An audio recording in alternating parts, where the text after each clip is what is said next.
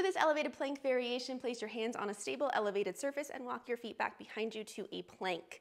You can also perform this on your forearms if you prefer. Straighten your legs, squeeze your glutes, brace your core, drop your shoulders down away from your ears. If this is enough for you, hold the plank, beautiful. If you are ready for a little bit more, we're gonna play with lifting one leg and our opposite arm up and lowering them down with control while we keep everything else still. So you'll pick an arm and the opposite leg, raise them up and lower down. We do not want movement here.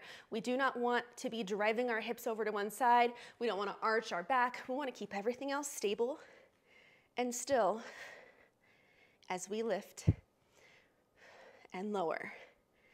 If you need, you can always start by lifting one leg at a time, other leg, and then playing with raising your arms.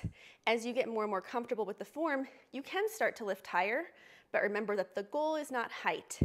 The goal is to remain very, very controlled throughout this movement.